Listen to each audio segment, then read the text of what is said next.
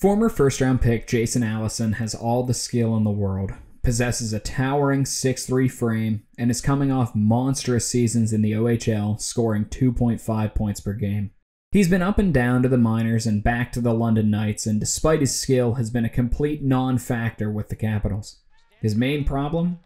He can't skate. But that's swatted out by Kelly Miller, and Allison now has a 2-on-1 with Housley. Allison in, alone. Allison waits. Moog finally comes out. Allison scores! You hear this critique about players like Jason Robertson or Mark Stone. They're skilled but big and slow. That's true. Both guys are below average skaters. They're not big transition drivers, but they're always with the play. They're able to offset their lack of speed with their smarts and skill. Jason Allison isn't just a below-average skater. He can barely skate at all.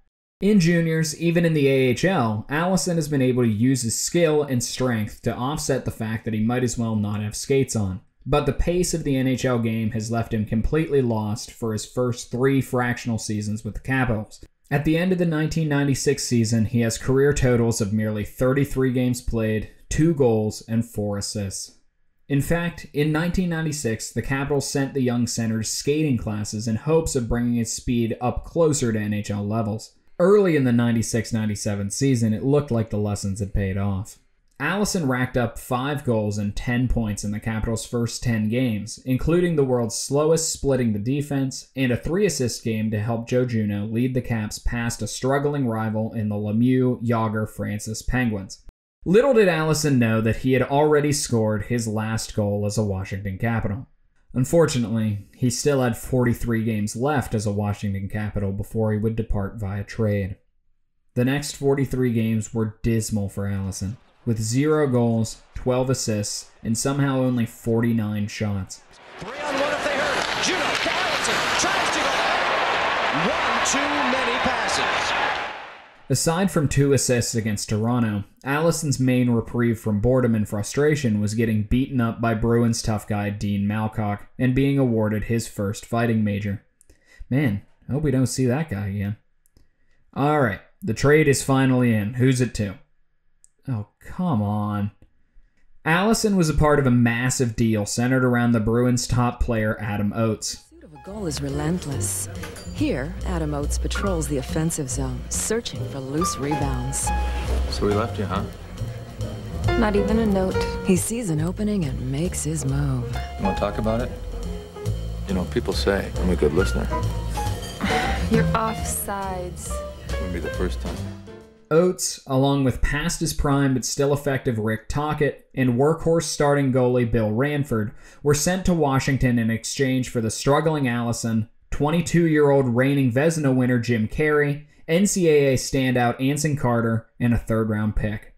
Each of these 3 players sent to Boston played all of the team's final 19 games following the trade. Yes, that includes Carey, who took the net in every game, including 3 back-to-backs. Carey's quantity of play belied its quality, which was not good at all. In fact, the, again, 22-year-old Carey will only play 14 more games before his NHL career is over. Anson Carter was the opposite, netting 8 goals in his 19 games. Our friend Allison wasn't amazing, but he did score a few goals, which was an improvement. Playing alongside the speedy Carter helped Allison, and the pair were semi-frequent partners on scoring plays. Allison even picked up 2 assists in the season finale against Pittsburgh, one of them on a great setup to Anson Carter. Allison's first season with the Bruins ended with 12 points in 19 games, a far cry from the gruesome conclusion to his time with the Caps. In the 1997 offseason, the best thing was about to happen to Jason Allison's career, and it wasn't more skating classes. In fact, it didn't really have anything to do with him at all. First, the Bruins selected winger Sergei Samsonov in the 1997 draft. Samsonov was the opposite of Allison in 2 ways. He was only 5'8", diminutive for the era, and he could fly. Where he wasn't dissimilar from Allison was his tremendous skill set. Crowd on hand. Samsonov leading his magic. Quick shot scores. Landon Wilson has put the Bruins in. The Bruins then trade their best remaining forward, Josef Stumpel, and a few other pieces to the Kings for goalie Byron Defoe and Dmitry Kristich. Defoe will compete with Carey for the goaltending job, but it won't be much of a competition. Defoe will be the guy in Boston's net going forward. The more pertinent player to Allison is Kristich, another smart, skilled player. Allison is going to get a lot of runway in the coming season. With both Stumple and Oates gone, Allison is the de facto #1 center, whether he's ready for it or not. He's joined down the middle by another huge forward, the man the Bruins took first overall in the 1997 draft, Joe Thornton. Allison dropping it back, Thornton moving in, Thornton shot, score! Joe Thornton's first in the National Hockey League! Allison is strong early in the season, putting up points with decent regularity, mainly getting assists, bearing all the makings of a solid 50 or 60 point player. Then they put him with Kristich and Samsonov. The two wingers make for terrific drivers, puck carriers, and forecheckers for the slow-moving Allison. The big man hits another gear. Allison is now able to do more than just pass, not that he's given that up. He has a monster stretch from February 28th to March 14th where he racks up 8 goals and 17 points in just 8 games. Once Allison is in the offensive zone, the line is unstoppable. His combination of size and skill allow him to carry defensemen in a backpack here in the heart of the clutch and grab era. The Bruins, after finishing in last place in 1997, actually make the playoffs in 1998 on the back of their top line, Ray Bourque, and a breakout season from Defoe. The top 3 scoring forwards on this team are all the top line guys. Samsonov with 47 points, Kristich with 66, and Allison far and away their leader with 83 points. The 8th overall pick, Samsonov, will win the Calder as Rookie of the Year. Too bad that Thornton kid couldn't get it figured out. 7 points in 55 games. Maybe you could learn a thing or two from our friend Jason. Pass to Jason Allison, goes to his backhand, goal scorer's goal, flips it up and over top of the blocker of Rick Tabaracci. There it is. Matched up against Allison's former team, the Bruins fell to the Capitals in 6 games and 5 overtimes. Allison led all players in points and all forwards in ice time. Throughout the series, he looked just as strong as the man for which he was traded. Room here, and in to Ray Bourque. Bourque off the back of his stakes, didn't know where the puck had gone, centered out in front, shot, score! The air pass turnover, and Adam Oates gives the Capitals a 1-0 lead. Ice time becomes a trend for Allison in the next season, and so does scoring, though Kristich keeps up with him this time. Allison's average ice time of 22 minutes and 23 seconds per game is 10th in the league among forwards, putting him in a class with the very best of the best. The people ahead of him? Hall of Fame, Hall of Fame, Hall of Fame if he ever retires, Hall of Famer's line mate, Hall of Fame if he'd ever shut up, Hall of Fame, Hall of Fame, Hall of Fame, Hall of Fame, and Allison, who pairs his time on ice with 76 points. The Bruins have the same point total in 99 as they had in 98, sliding into the playoffs yet again. This time they dispatched their first-round opponent, the Carolina Hurricanes, leaning of course on Ray Bourque and the suddenly superstar-level Defoe.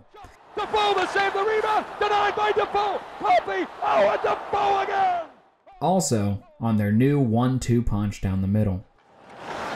Thornton, softly for Kristich, for Allison, score! Joe Thornton from Dmitry Kristich. What a feed, Allison and the emergent Joe Thornton clocked 26 and 22 minutes per game through the Carolina series, each clicking at a point per game rate. The two continued the trend through the first 2 games against Buffalo, but Thornton's minutes were cut into in Game 3 as Bruins coach Pat Burns tried desperately to play his nearly unplayable fourth line. In Game 4, Thornton loses an edge trying to avoid a check from Sabres forward Vaclav Varada and appears to get kicked in the face. That costs him most of the game. Line it over. Thornton. Almost got wiped down. Played back through center. The Bruins leaned even harder on Allison late in the series, and I don't mean his line, I mean him. Allison logged 27 minutes in Game 4, which did not go to overtime, behind only Bourque and his partner Kyle McLaren. The next person after Allison was Hal Gill at 19 minutes. Allison eclipses even McLaren in Game 6, but the Bruins fall to Hasek's Sabres. The Bees have once again lost to the Stanley Cup runner-up. On the wall, Pekka trying to set it up, takes a shot. The next season sees Allison's running mate Dmitry Kristich shipped off to Toronto right after he won an arbitration hearing, pricing himself out of Boston. This trade will be a massive dud for the Leafs, with Sean McIndoe putting Kristich on his Toronto Nightmare team in 2008. Without Kristich, Allison is perfectly good, but more concerning is his wrist. Allison had a wrist sprain in the spring of '99 and fought through it, not really addressing it. This sprain became a massive cartilage tear and tendinitis that ran up his forearm. According to Allison, it was the motion of face-offs that worsened the injury. The injury was bad enough that a doctor recommended surgery in October. He played until January 8th, when a separate thumb injury ended his season. Just 2 days earlier, Allison had inked a new contract with the Bruins, so at least that was out of the way. His quote from an AP article describes the situation well. "In a way, it could be a blessing in disguise," said Allison, whose left hand was in a cast. "Instead of playing not even close to 100% and not playing very well, at least this way I know I will be 100% when I come back." For the Bruins, the 2000 season marked the end of an era as Captain Ray Bourque was traded to the Avalanche to chase his Stanley Cup, while the Bruins sunk to a last-place finish in the Northeast Division.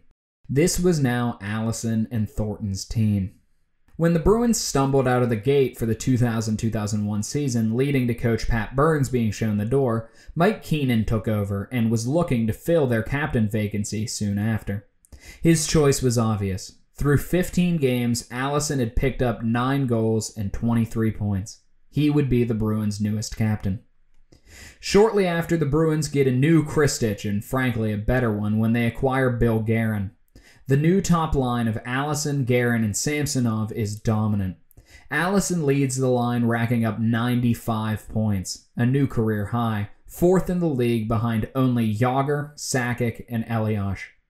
Guerin and Samsonov hit their own career highs.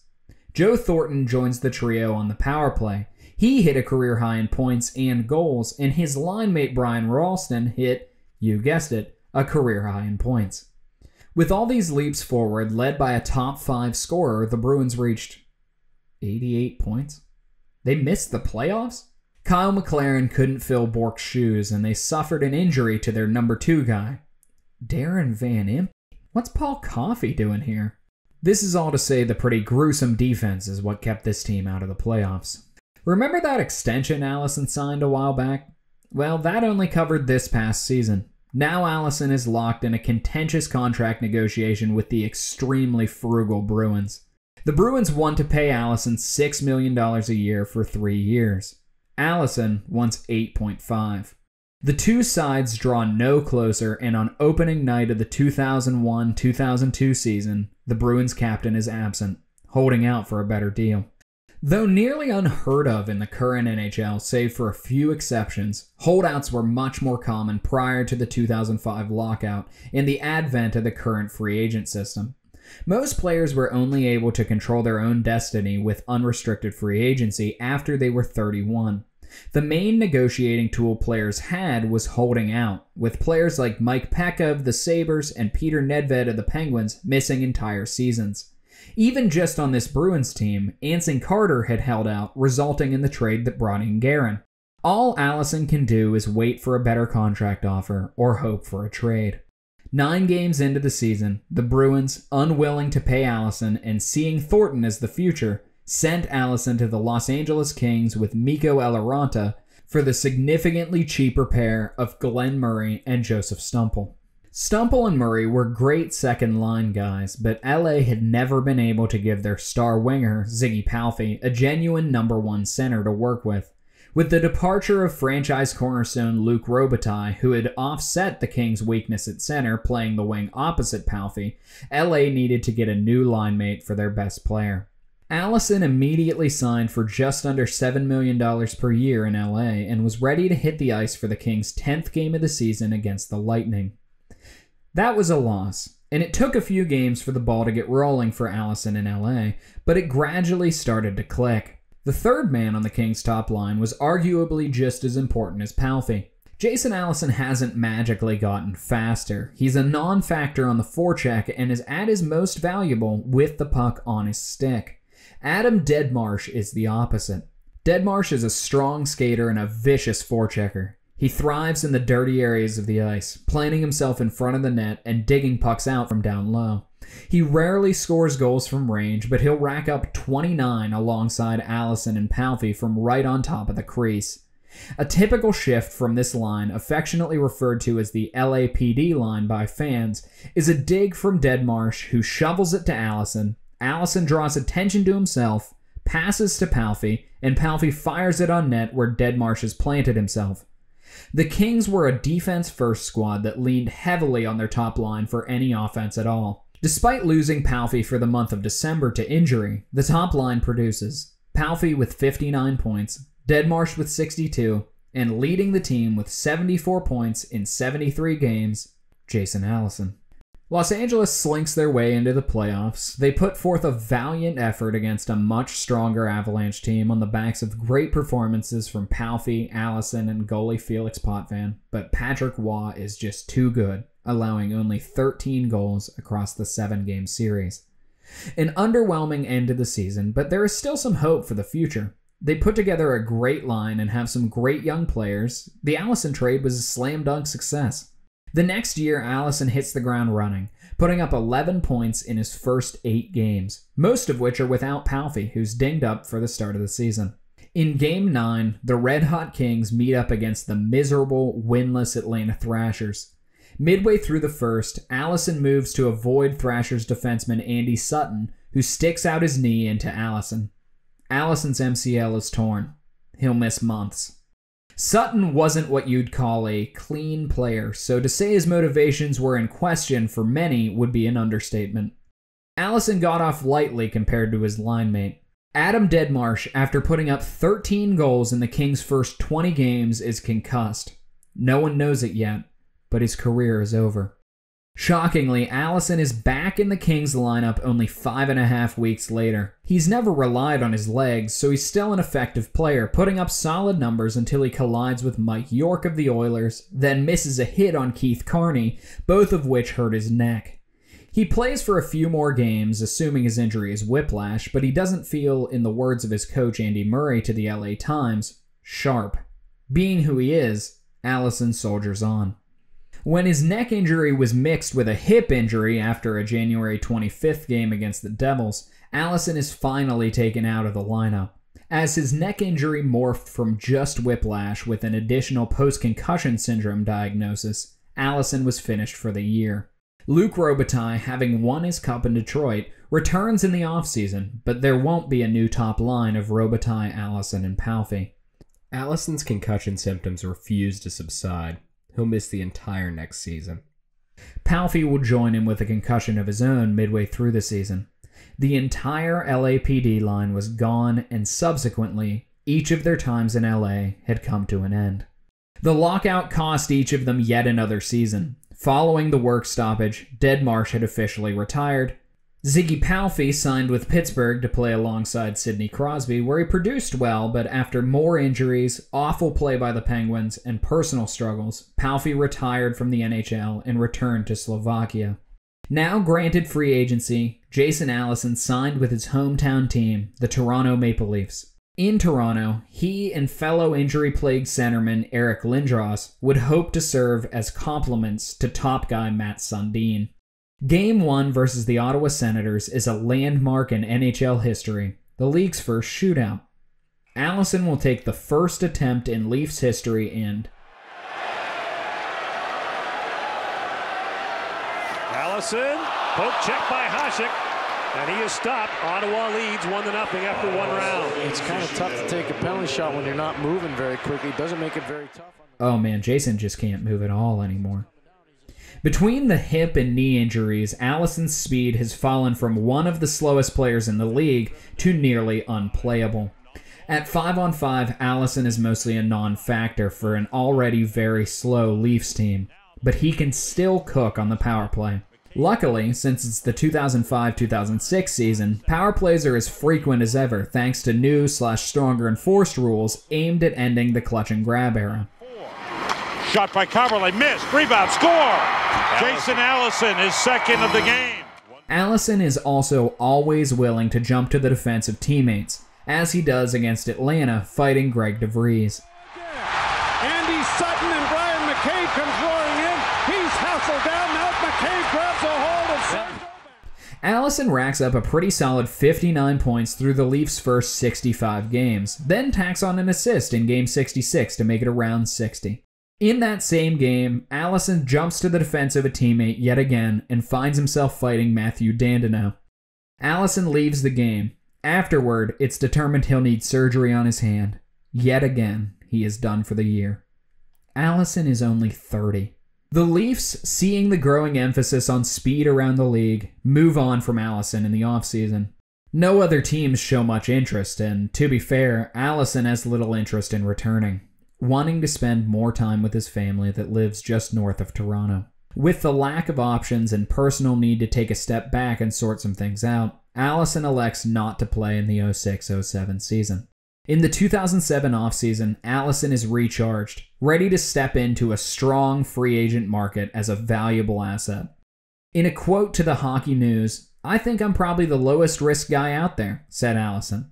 "I'll be on a one-year deal for a lot less money than anybody who can score a point per game, and yet I've done it my whole career." He's not wrong. Since he broke out in 1997-98, Allison has 444 points in 447 games, and that is during the depths of the dead puck era.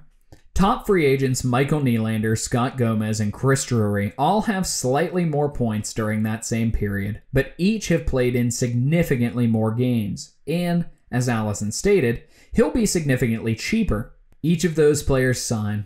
Allison waits at home, but the phone never rings. Teams can't get over his lack of speed.